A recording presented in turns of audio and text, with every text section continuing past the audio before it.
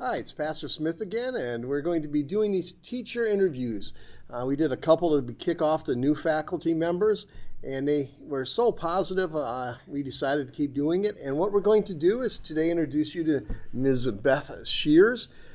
She is the Teacher of the Week, which is the beautiful flowers were given to you, right? Right, they were. So Beth and I have known each other, but not like we've ever been friends. No. But we were at college at the same time, so we would say hi every once in a while. So it's kind of fun now to have her on the faculty with us.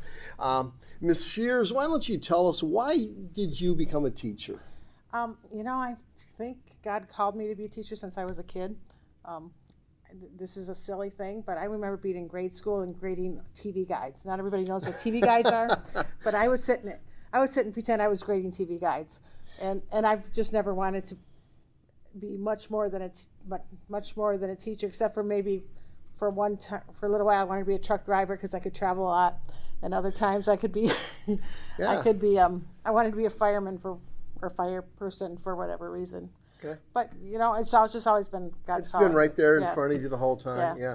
Now you said you wanted to travel, and you kind of have somewhat, haven't you? I mean, where have you been a teacher? I've taught my first job was in New Mexico on a Indian reservation in New Mexico, the Zuni Indian Reservation, and I taught at their mission school for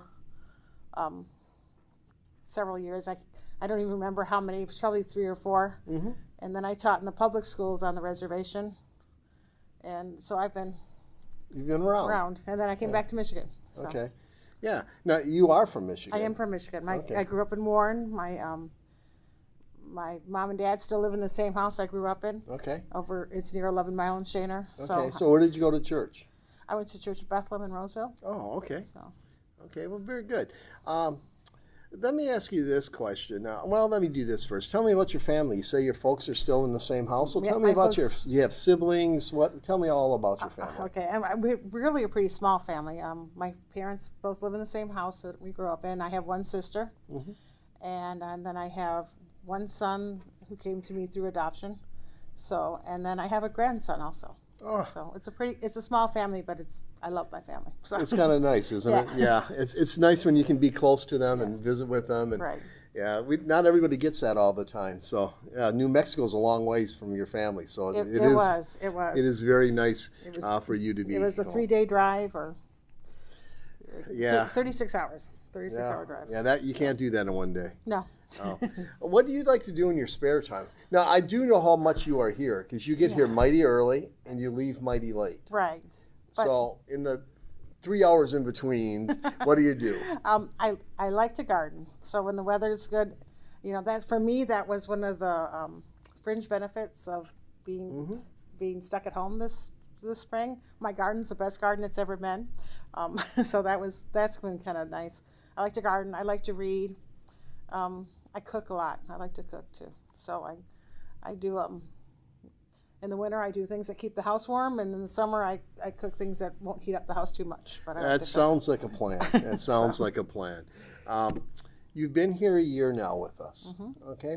Tell me one of the things you enjoy about St. John.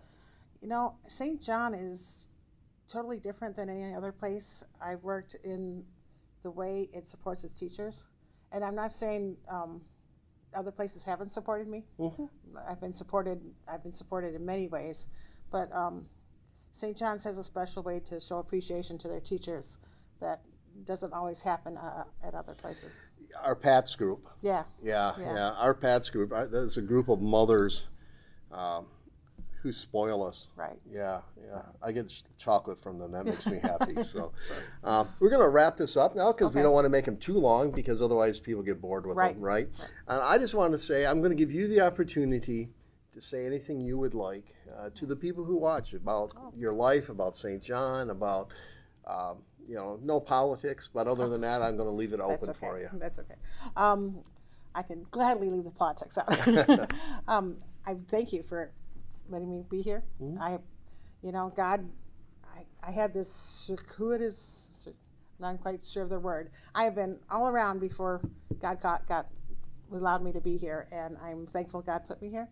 I'm thankful to be part of this congregation and part of this school, and I just pray that we all continue to grow in grace. So. Yeah, it's my prayer too. So. Yeah. Well, thank you guys for watching and getting to know Ms. Scheeres a little better. She talked about how important it is we grow together. What I ask for you on a regular basis for me personally is that you pray for me, but I ask for you to pray for all the teachers as well. Their job is always very difficult, that the calling God has given them. And this year with COVID and a variety of types of students, it's even more difficult. So please keep Beth and the rest of the teachers in your prayers as well. Thanks for watching, and we'll see you in a couple of weeks with a new, different teacher.